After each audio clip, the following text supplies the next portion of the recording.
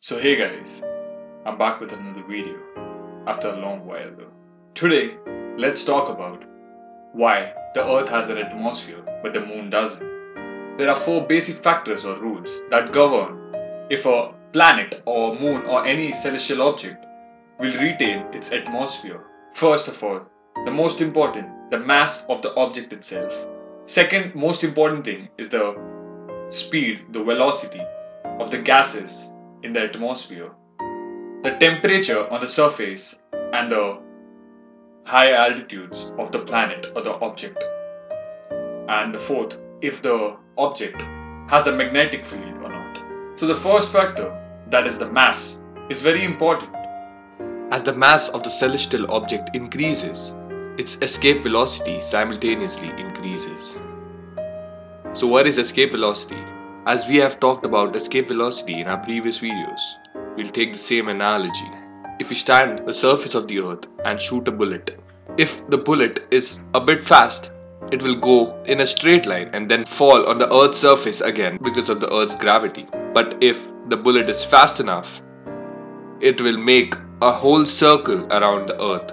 And if it's even faster, it will completely escape Earth's gravitational field and just go into the vacuum. So this is escape velocity. And different planets have different masses, so they have different escape velocities. So different gases have different velocity. Only certain planets with huge mass can hold all gases. So if the velocity of gases are higher than the escape velocity of the planet or the celestial body, the gases just escape planet or the celestial body's gravitational field into the vacuum of space. I'll put a chart which shows the escape velocity of different planets and the moons in our solar system and the gases these planets can retain. Let's take the second factor and the third factor together. So actually I made a mistake before. I think I said velocity of the molecule. So it's not the velocity actually, it's the mass of the molecule in the atmosphere. So mass of the molecule will in turn actually tell you how fast the molecule will go. Like lighter molecules will obviously go faster. So the hydrogen will always be faster than the oxygen. Heavier gas, that's why. And temperature.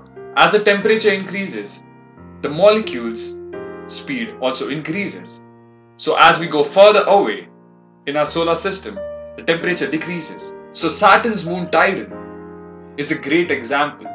Its escape velocity is only about twice that of our moon, but it has an atmosphere that's even thicker than our planet Earth's atmosphere.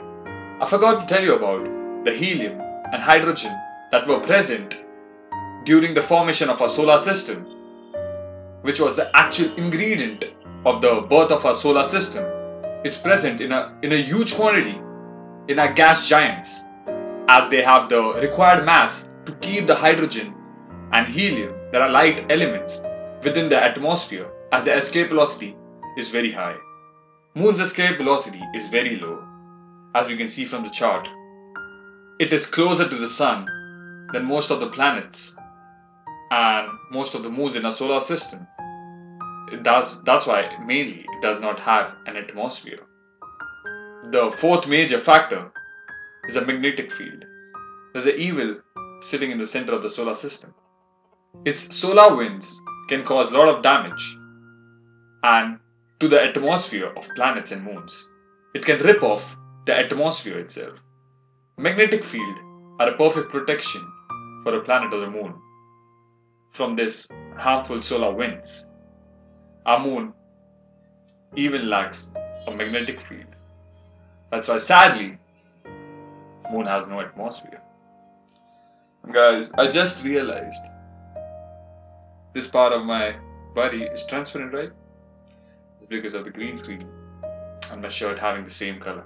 I guess this was all for today. If you like this video, please give it a thumbs up. Share the video with your friends. And I'll be surely uploading a new video every Thursday. So keep an eye for it. If you're new here, please do subscribe.